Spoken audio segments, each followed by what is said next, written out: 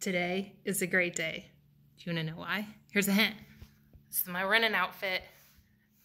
Because I went for a run today, I felt good enough to go for a run, and my run didn't go great.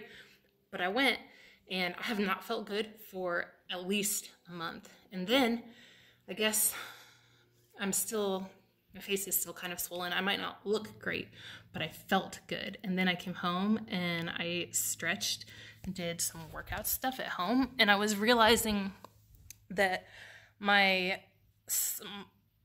home workout equipment has not been out. It's a clutter, and usually I don't know where to go with it. I don't really have a good place for it, and I don't want to put it away because I'm just going to use it the next day.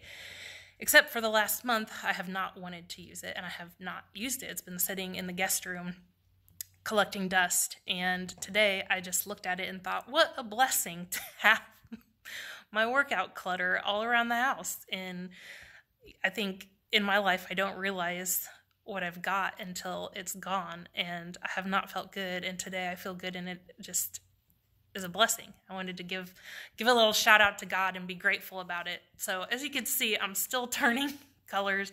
I still get a little veiny. I would call this red. This isn't really purple or blue, and my arms are better. My stomach is the color I should be. Color my face should be. It's clearly not that color.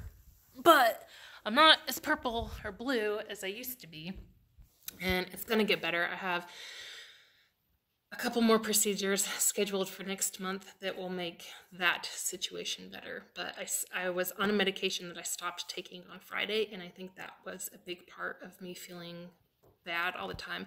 I had the yuckies, and I don't have the yuckies today. I feel much better, and as you can see, my blessing in disguise back there. So I just wanted to,